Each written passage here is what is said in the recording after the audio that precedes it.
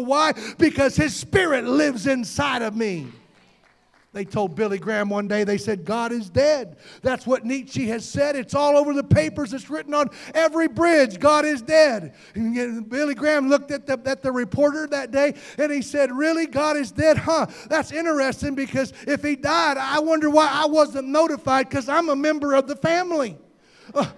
And besides that, I just talked to him a few minutes ago and he spoke to me. I know that God isn't dead. Come on, somebody. We can know Jesus. We can have a relationship with the Lord that's real and powerful. Amen. Amen. And then secondly, we've got to be urgent. The second thing we need to be urgent about is having a watchful care of our very life. You got to take care to watch. It's not just enough to be saved, right? It's important that we're saved, but we've also got to be careful about the way that we live, right? This is a powerful verse. I'm not going to linger long here, but it says, but take heed to yourselves. You know, some people just kind of live their life in a kind of, I don't know, in kind of a little zone, you know. They just go through the motions, don't think much about life, just kind of living life. Let me tell you something. We're supposed to examine our life, right? Take heed to yourselves. It goes on to say, lest your hearts be weighed down with carousing, drunkenness, cares of this life, and that day come on you unexpectedly. For it will come as a snare on all those who dwell on the face of the whole earth. Watch therefore and pray always that you may be counted worthy to escape all these things that will come to pass and to stand before the Son of Man. One of the things that we talk about in Celebrate Recovery that I think is so incredibly powerful, we talk about doing a daily inventory. Now, there's a moment when a person takes a giant inventory of their life, but we need to take a daily inventory. You know what we're doing? We're following this scripture when we do that. We're taking heed of our life. We're saying, okay, God, how am I doing today? Am I living out what I believe? Have I allowed the world and its compromises to sneak in around me? Am I walking worthy of the call that God has called me to? And how many of you know that if you name the name of Jesus, you've got a high calling? Amen. Just tell your neighbor, if you're talking about Jesus, you've got a high calling. You're representing the highest one. Amen. The one that sits in the highest place in the universe. If you say, I'm a Christian, I'm a follower of Jesus, you have a very high calling. Amen.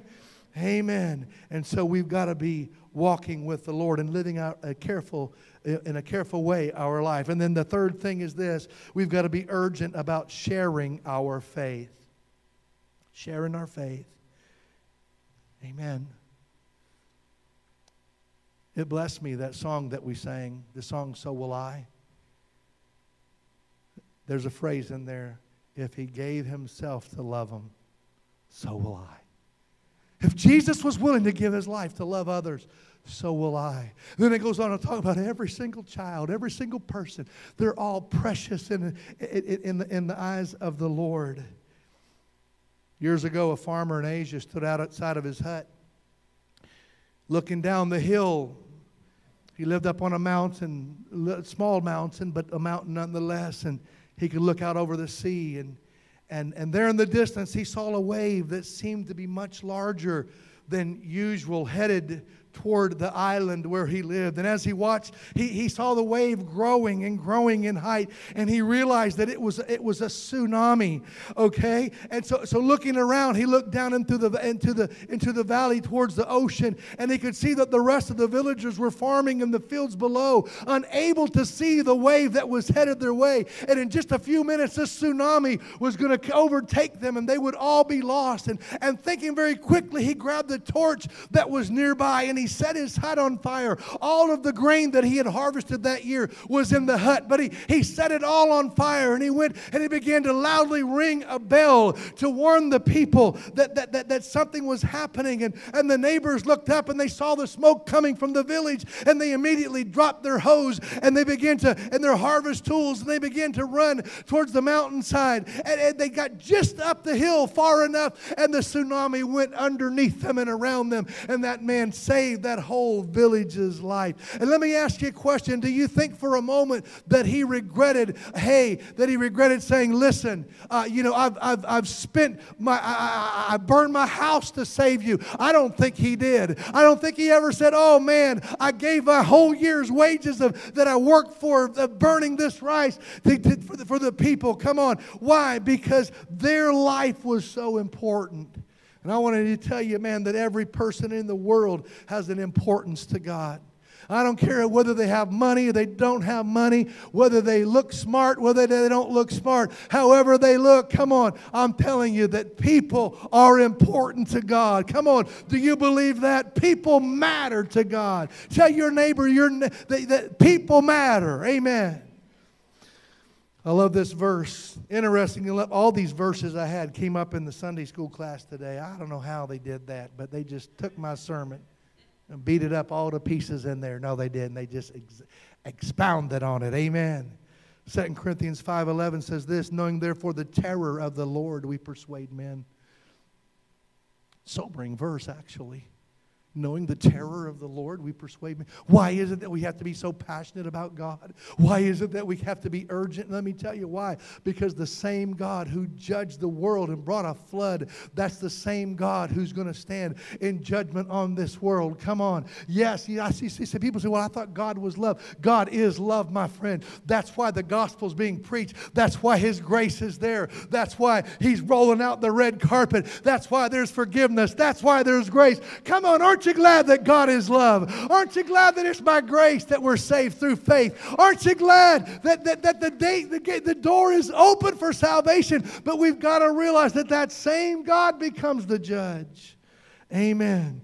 If you've ever read of the white throne judgment, it's a scary thing to read about, where heaven and earth flee away from His very presence. 2 Corinthians 5 and verse 14 tells us this, for the love of Christ compels us. Oh, let me tell you something. I don't know about you, but I want to be full of the love of God. I don't want to live my life and not have His love inside of me. I want to be baptized in His love, right? I want to be full of the love of God so that when I meet people, that the love that I have overflows. I've been praying that.